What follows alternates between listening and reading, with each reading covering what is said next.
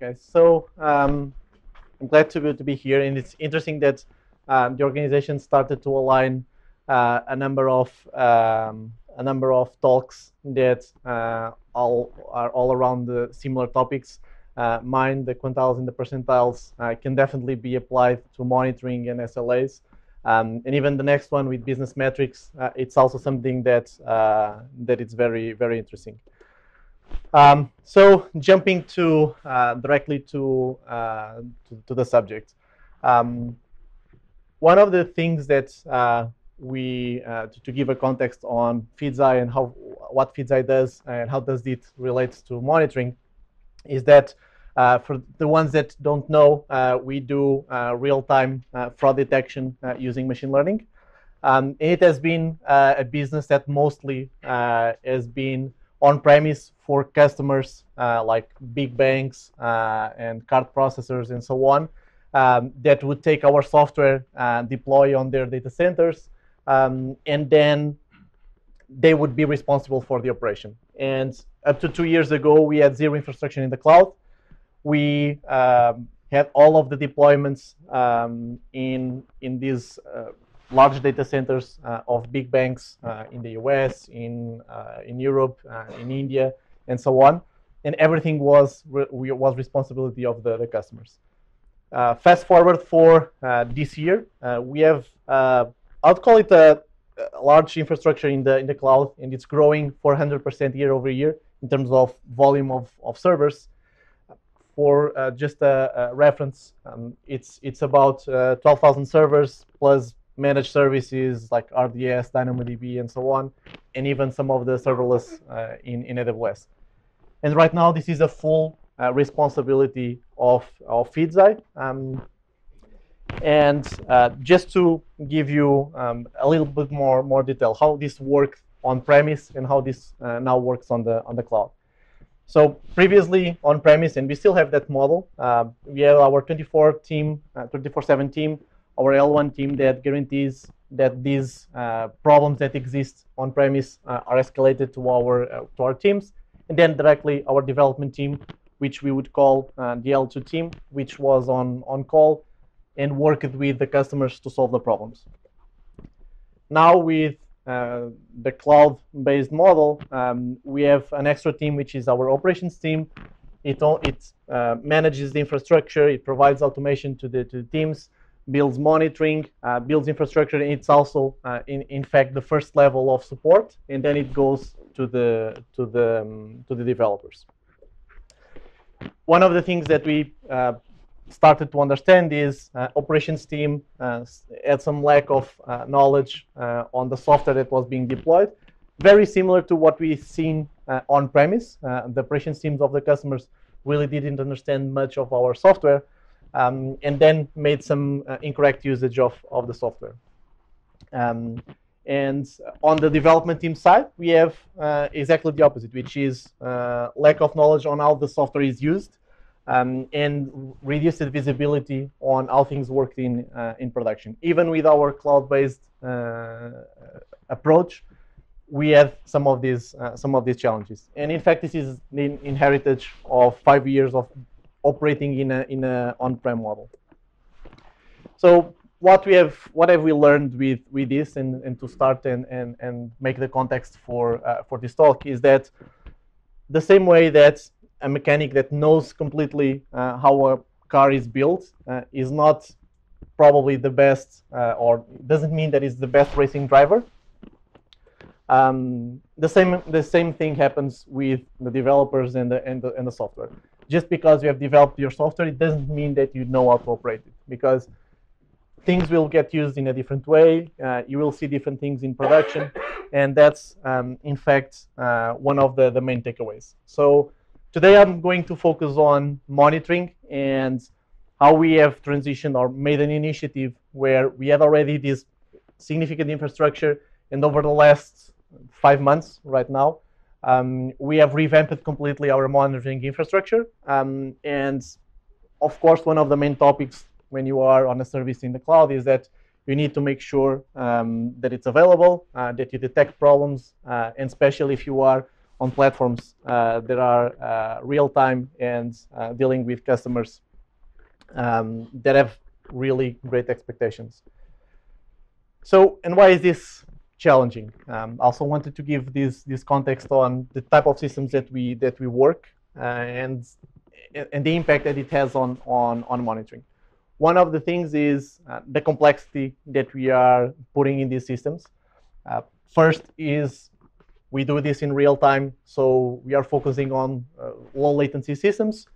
So if the system is kind of delayed or has some hiccups, 1 or 2 seconds, you have a customer calling you, say you are breaching SLAs. This is not meeting the latencies that you promised. Then, to make sure that we achieve these low latency services, we rely a lot on state-based processing and a lot of state in memory. And this is basically very prone to accumulate errors. You cannot very quickly reboot systems and get them cleaned up again. And also the multi-tenancy combined with the statefulness of the system, it creates you like almost a perfect storm for you need to really know what's happening in the system. It's just not stateless servers and a few databases. There is a lot of complexity there. Another thing that is specific to us is that we focused on customers, on some of the top customers in the world in all of these areas. So the major banks, the major processing cards, and not the low tier ones, the smallest ones. And this creates an expectation of we need to provide a lot of customization and flexibility to make sure we adapt our platform to the risk model management of the customers. And by the end, and because of the same reason, very aggressive SLAs, even that you have an SLA, for example, 99, 95 or bigger, the customers expect 100%. The SLA is just for defining penalties because the customer will expect 100%. It doesn't mean that is easily achievable, but that's the expectation. And going to the cloud, especially with banks, that they think that this new thing it just changes drastically how we work. They expect flexibility, speed, performance, and stability. But going a little bit more on the challenge of monitoring. In short, what's the problem? Too many alerts. In some cases, too little alerts because we might not face some of the challenges.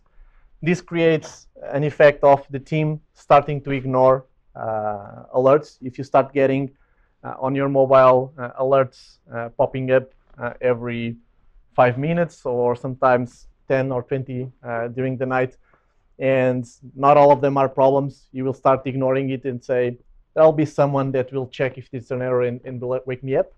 And in the end, you don't get the problems prevented.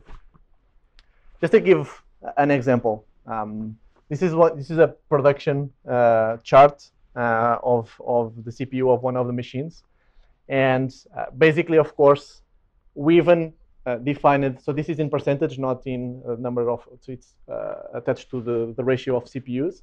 And we are seeing here basically that every day we are reaching 100% of the CPU. And then if you know the monitoring platforms, it's kind of hard that you go there and say, just between midnight and midnight and 30 minutes, don't alert me if the CPU is 100%. So it starts creating a problem where just focusing on one single metric, you might not be able to alert, and you need to combine them. Another example is, and this is mostly related with the expectations of the customers. In fact, these are, the title says 400s and 500s, but all of them, in this case, the green, are 400s, which basically means it's not a problem of the server. It's either it's a problem in general of the customer. But what happens when you have big customers that have their processes and their businesses on top of us is if they are messing up, we need to alert them. They have that expectation. And then it's very challenging to start understanding when we need to alert or not, because you are open to the world. So you might be receiving requests that come from your customers, or might have requests that are just attacks, and you need to find ways to tune it. So where should we adjust the thresholds? That's a very common thing to focus. So I'm now going to basically go through what we have gone, and this is first I wanted to go into more technical details on how we implemented some of these things, but after discussing with Manuel and Sergio, just the process that we took to try to do this really right is going to be the topic, and not really going into the details of which metrics and what thresholds we did. Just to give you an overview of what we have right now, and in fact is exactly what we had 1 year ago. Is you have the applications on the left side, DynamoDB, Aurora, Zookeepers, a number of Feedzai services, and RabbitMQs, and so on. So those are the applications. The part in the middle is what's part of the monitoring stack. So for the services, we have CloudWatch. For our internal applications, we leverage a lot Dropwizard. We now leverage Dropwizard metrics. We even develop our own framework to make it consistent across our applications. Telegraf to basically collect and send to InfluxDB. Then Grafana to visualization and generating alerts. And OpsGenie for generating notifications.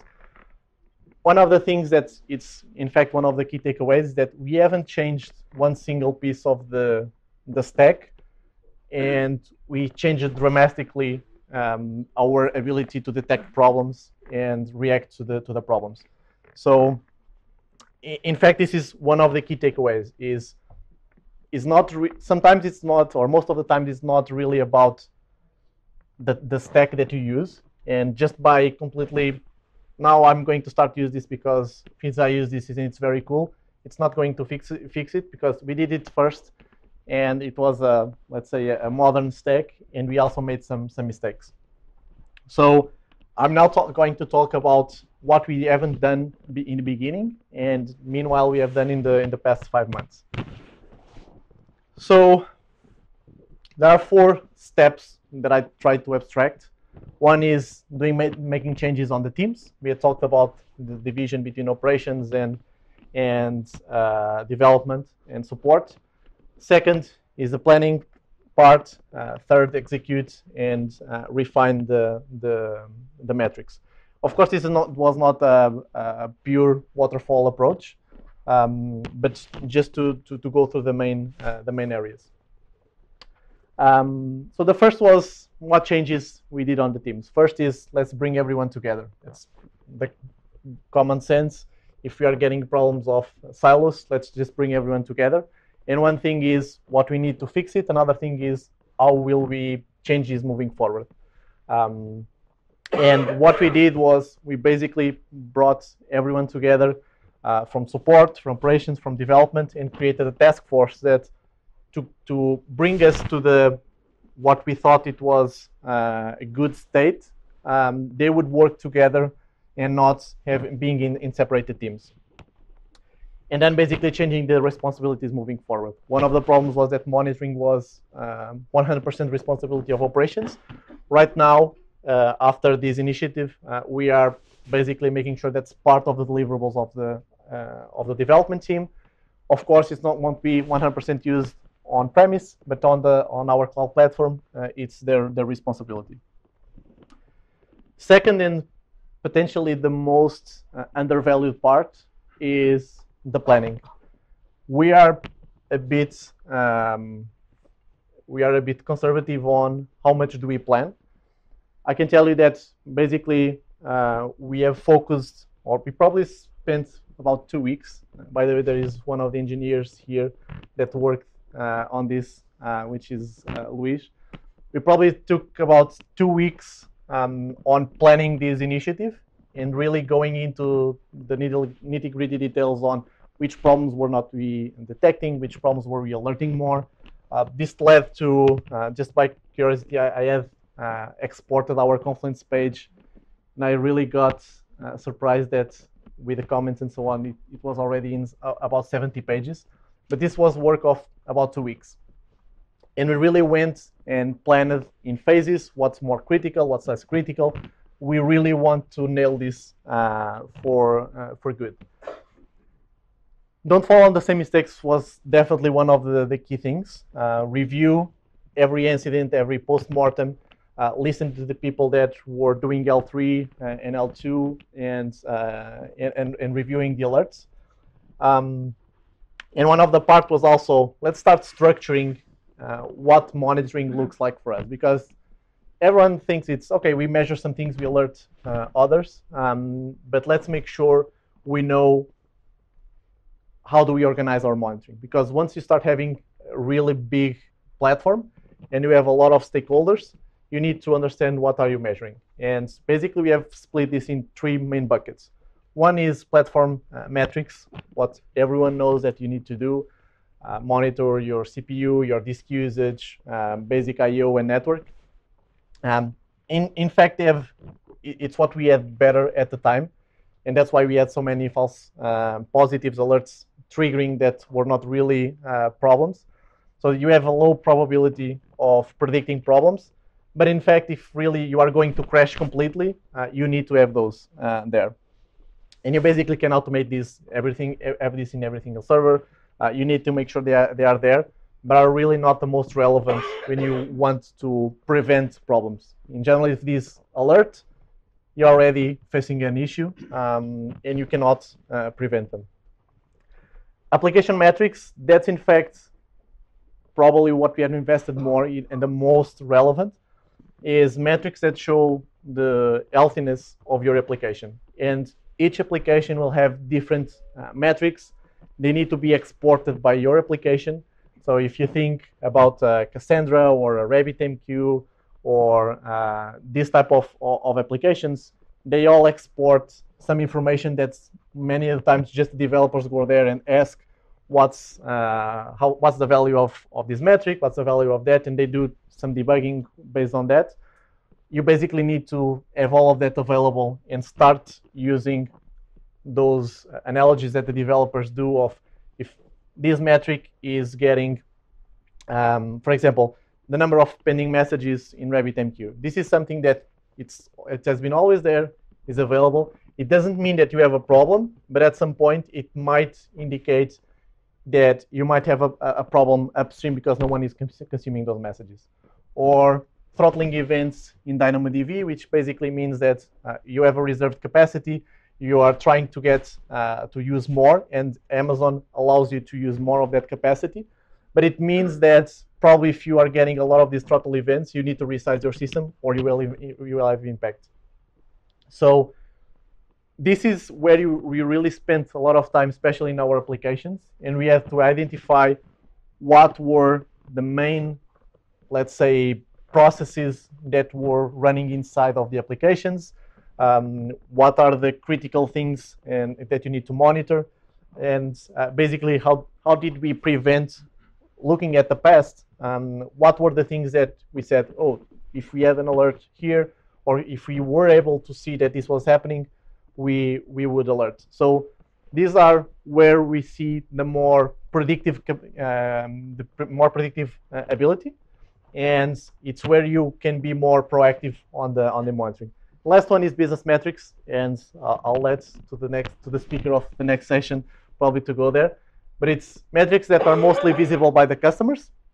Sometimes they don't even have a direct relationship of the healthiness of the system.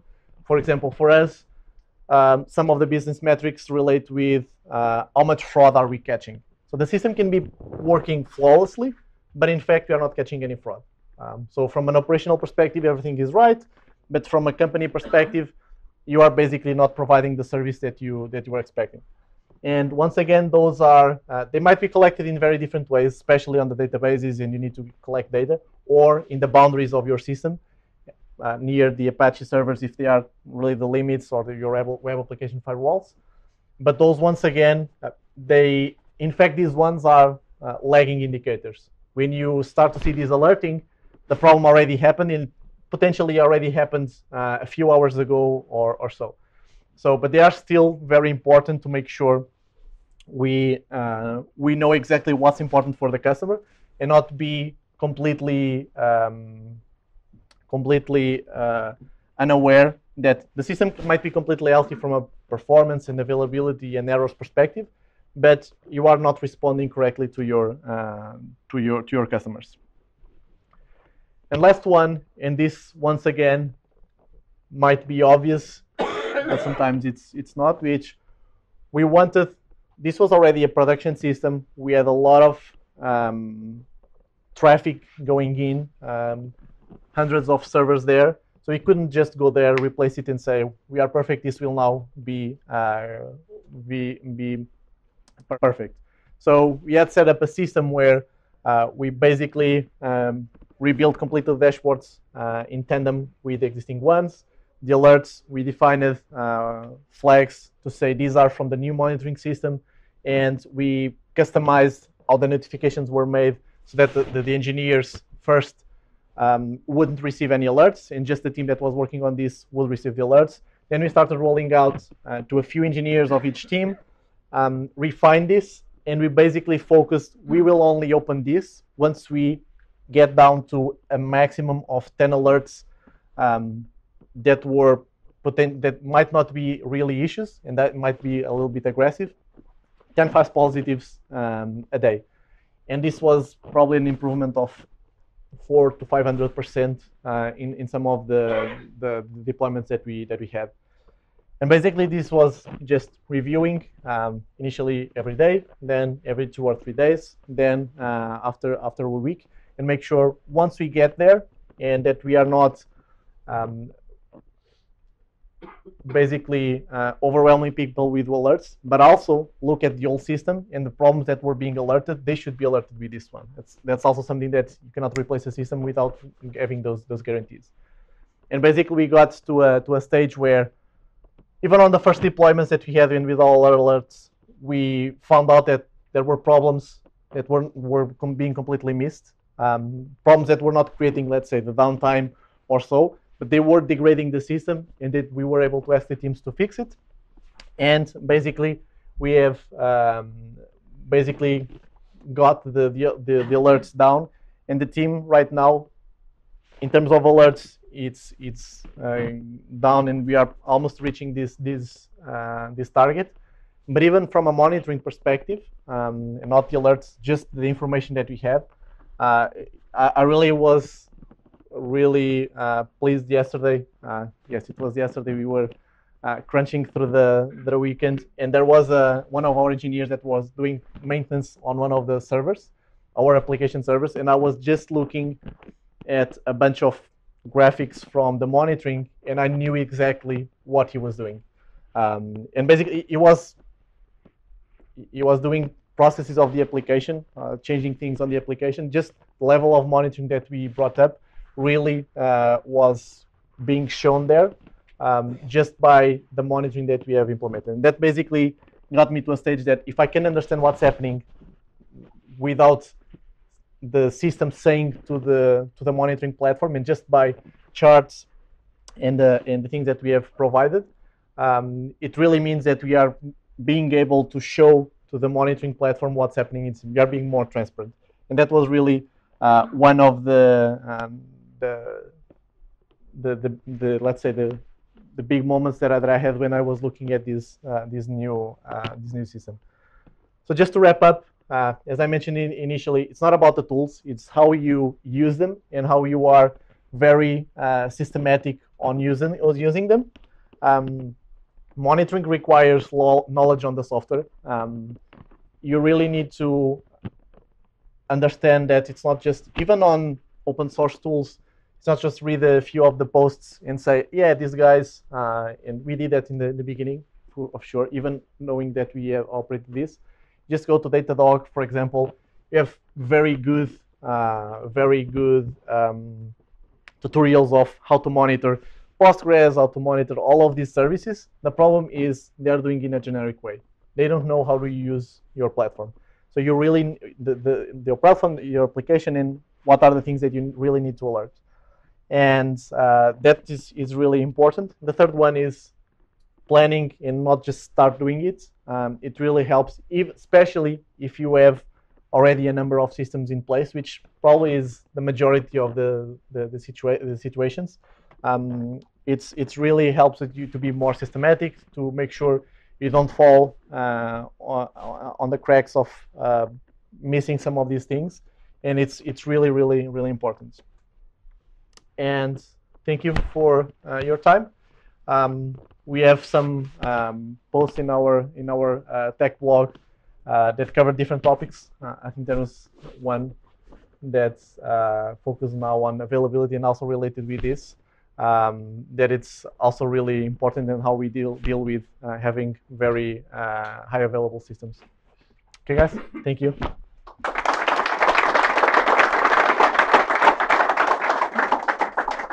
Questions? Anybody? Any questions? You have many customers. For example, banks. They receive a notification when something is wrong, or when the system detects fraud. So we basically don't send them notifications when the system is wrong.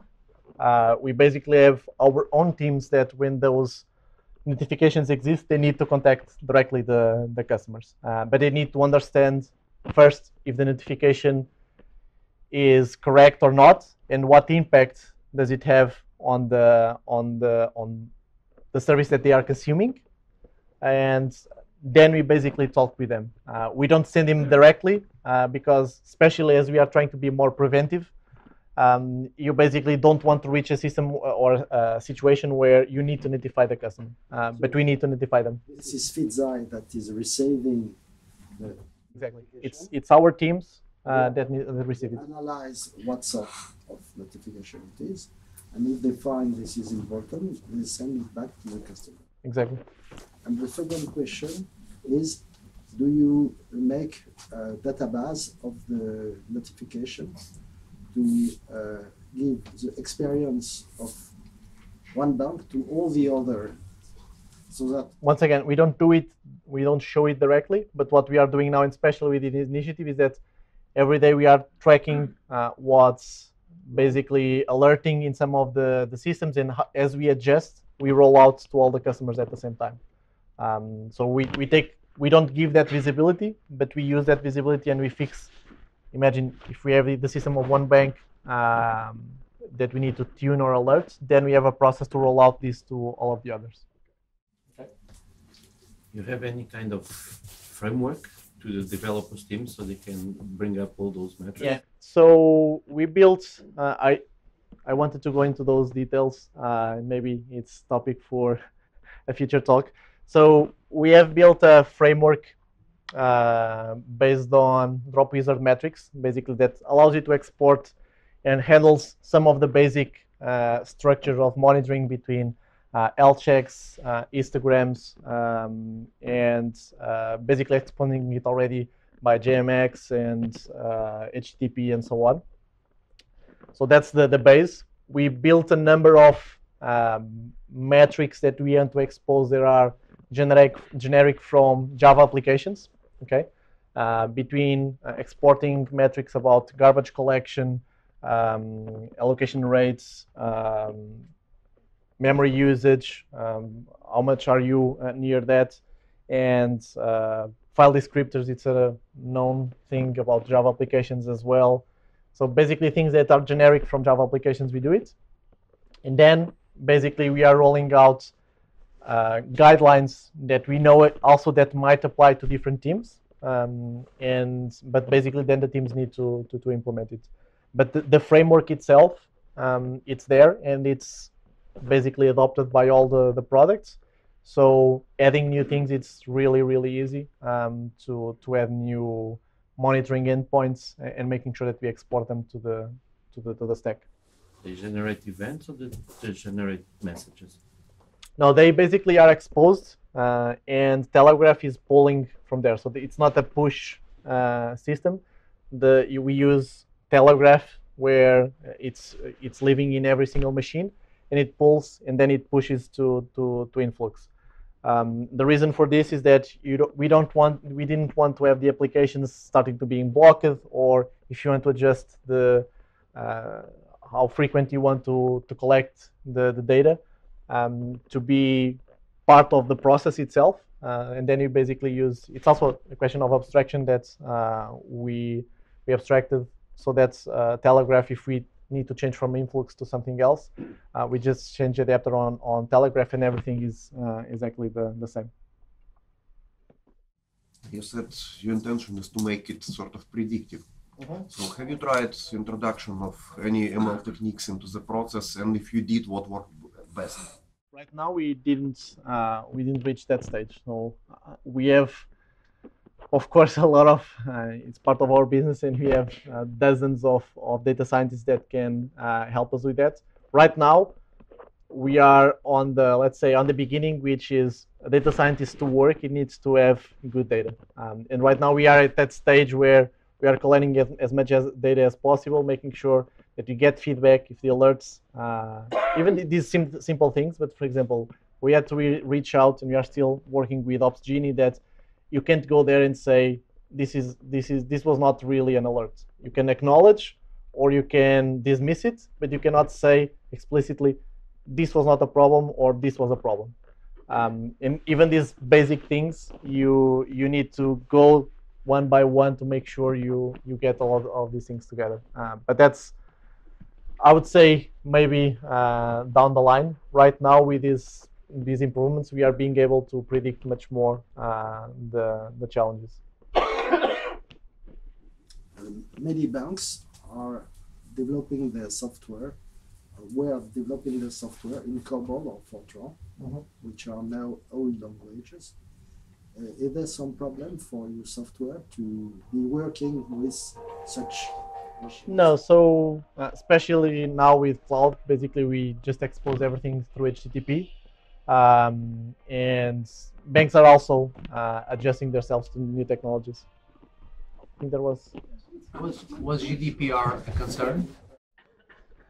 No, because basically we have already a lot of concerns in terms of GDPR, because we receive PII, PCI. This is one of the things I haven't covered, but one of the reasons why we really need to have an operations team separated from a development team is that just the amount of process and segregation that you need to do on production for PII and PCI data. PCI is basically if you have credit cards. PII is any personal identifiable information, names, addresses, emails, and so on. For monitoring, we don't, basically, one thing is we are still on the same environment. We don't push anything out. So we are still in the boundaries that fulfill the most aggressive security restrictions. But also in terms of monitoring, we are not exporting any of that data. In fact, it was one of the reasons why we didn't want to use a service like Datadog or so, is because we wanted to make sure that we wouldn't reach the stage where we wanted to export some information that might not be might not be viable. But right now we don't export any of that. It's purely system or application data, and not any type of personal data. Are you also doing any kind of application log analysis? So we have started with basic stuff right now, even just like having in the dashboards how many errors do you have, how many alerts do you have, and the focus then is and we sometimes have some tools, scripted tools, basically just to clean up logs and see what we should be looking for. But right now we have the infrastructure to build upon that, and we are using logs to generate some of the charts and some of the information.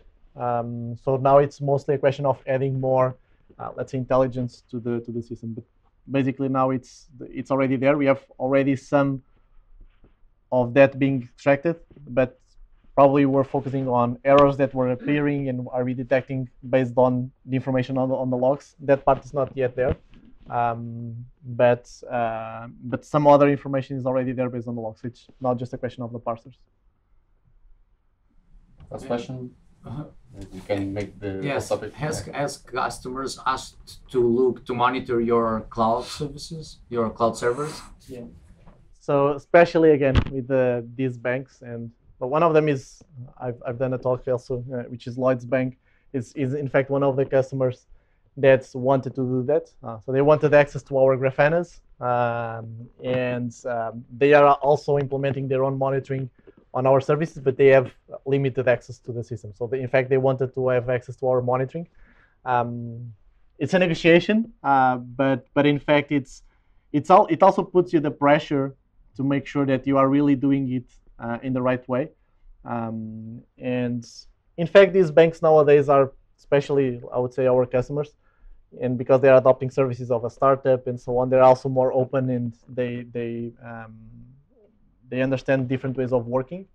And there is a good part on that, which basically keeps you, let's say, on a leash to make things right, and make sure you don't follow wrong priorities. But yes, they have asked it, and they monitor, but mostly they monitor the business metrics. Everything else they usually don't monitor. Thank you guys. Let's wrap up. Once again. Thank you.